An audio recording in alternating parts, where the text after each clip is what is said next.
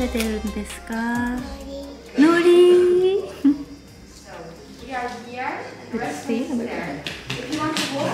誰に会ったでしょうか？チャオ。チャオ。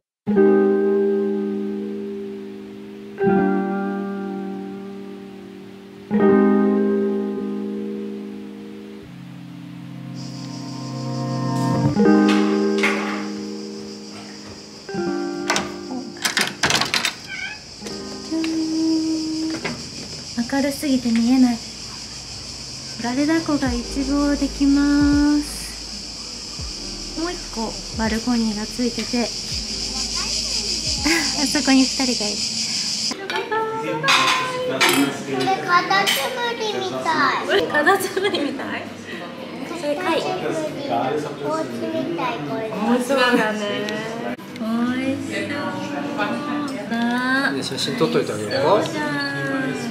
ビゴリとなんだっけこれサルディーニ。イワシのパスタです。めっちゃ美味しそうだね。すごい量のエビじゃない？ランゴスティーンかな。ランゴスティーンとギャンバースが両方ある。両方あるんだ。2種類ある。よくないんだけどね。何？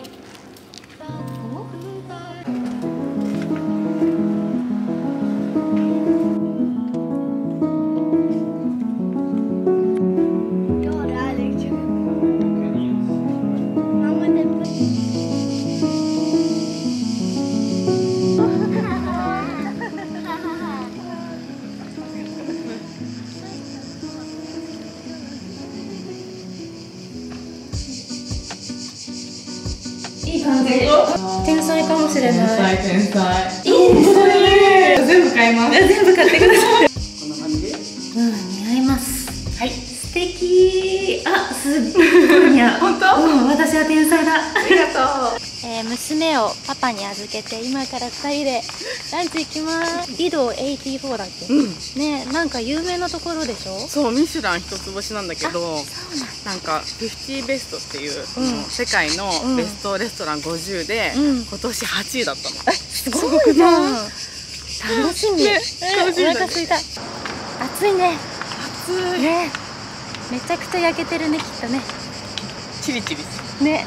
でも花子ちゃんは日焼け止めを忘れてくるぐらいなんで完全にね、ヨーロッパ感覚。完全にヨーロッパ人です。海じゃなくて湖だよ。昨日から海。コートフライって言ったよね。綺麗。フライスとか言って食べてる。ね、すごいなんか。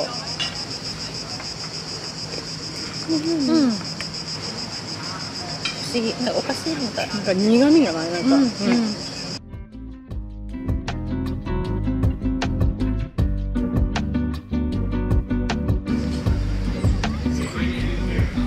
すごいボリュームだよ。そういうボリューム。なのか。美味しかったね。美味しかったよね。だからデザートがちょっとすごかったね。そうだね。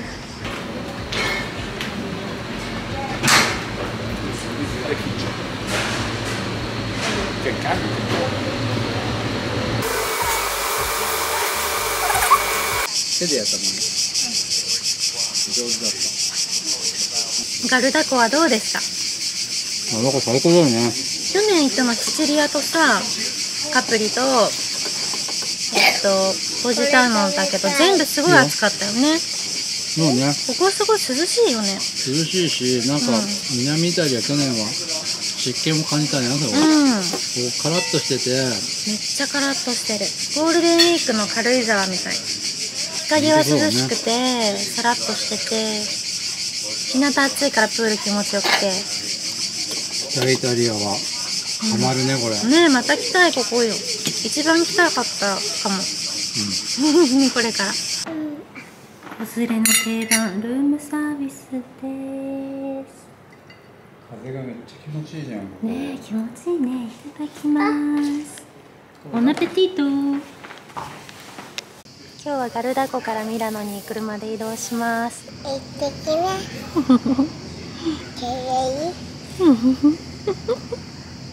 かわいいよ。1時間半でミラノか。水欲しい。水。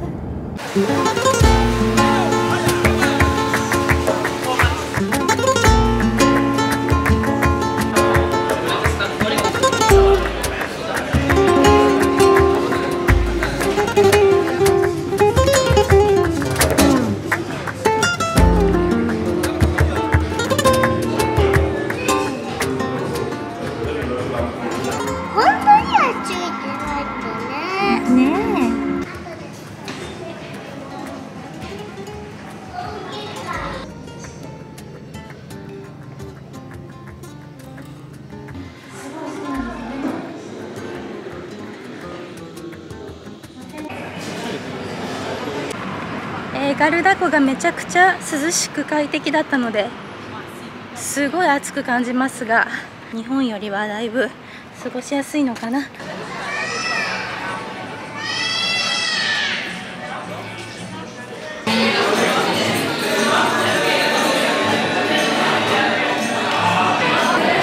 んな美味しそうなお砂糖の入ってないアイスティーをお出しました。酸っぱいめちゃくちゃ酸っぱいです。いいよ、こっちでも。本当？ありがとう。パスタ食べる？灼熱の公園を小1時間遊びまして、今から私のミラノの一番の楽しみにしていたフォンダツィオーネプラダに行ってきます。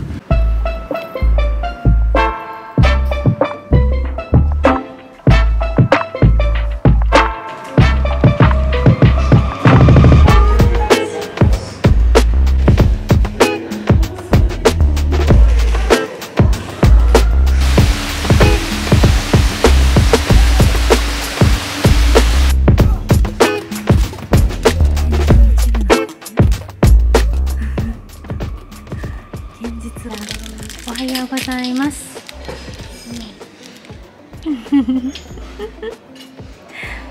おいしい？こうなってます。起きた子と一緒に早速カフェをしてます。この旅ではミラノのセレクトショップ、すごい素敵なところで、香水を買ったんですけれども、どちらもメイドインフランスでした。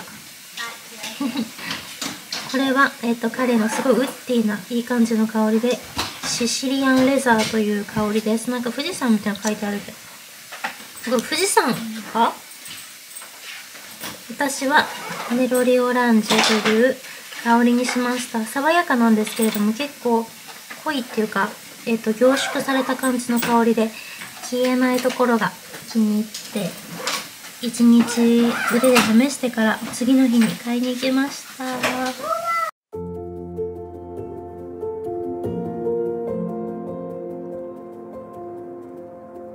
はようございます。今日はドームに来てます。上に登りたいので、ちょっと子供が階段難しいのでリフトに乗って上からミラノを見ていきたいと思います。何やってんだろう、すごいね。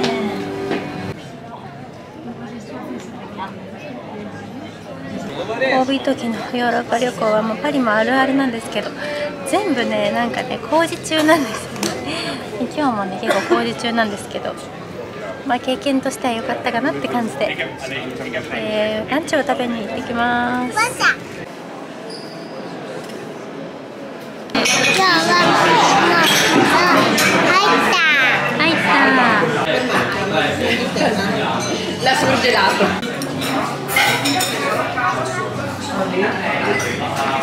かわいい、イタリアっぽい感じ。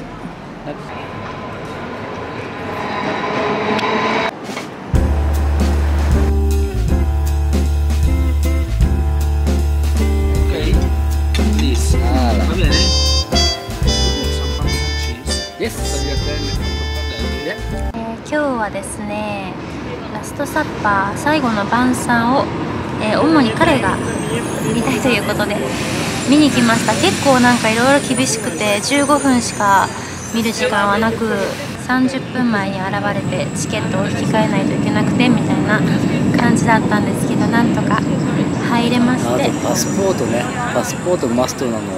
そうそうそうそう、知らない方いたら。今回のミラノはクセルシオールガリアというホテルに泊まってるんですけど、何でも全部めっちゃ全部美味しいし、サービスもすごくいいし、ミラノに来る方はめちゃくちゃおすすめです。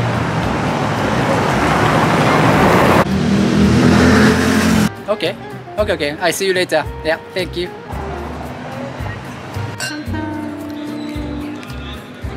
旅では私がレストランの予約を担当してるんですけど、今日はかなりたくさんインスタグラムでも皆様におすすめしていただいたラ・ッテリアってお店に行こうとしても行く気満々で、でも予約なしのお店だったので、ちょっと前に着いたらなんと1ヶ月以上夏休みになるということでシャッターが閉まっておりまして、大焦りの私だったんですが、彼がその場でパッと探してくれて来たラ・ジョイアっていうレストランに来たんですけど、もう私たち以外の人皆さん予約してて、食事もとっても楽しみです。